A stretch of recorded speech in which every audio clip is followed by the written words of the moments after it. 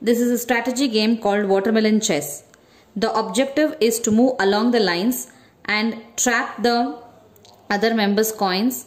Once the coin is trapped, we can remove the coins. For example, this coin is trapped now. We remove this.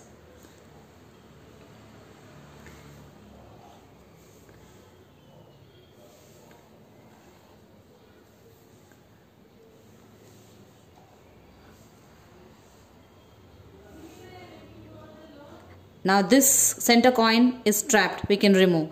Like this, we keep on removing the coins that is trapped. And if whosoever coins is remaining, if the number of coins is only 2, then that person loses the game. Now this coin is again trapped. We remove the coin. Whosoever coin only 2 is remaining, then that person loses.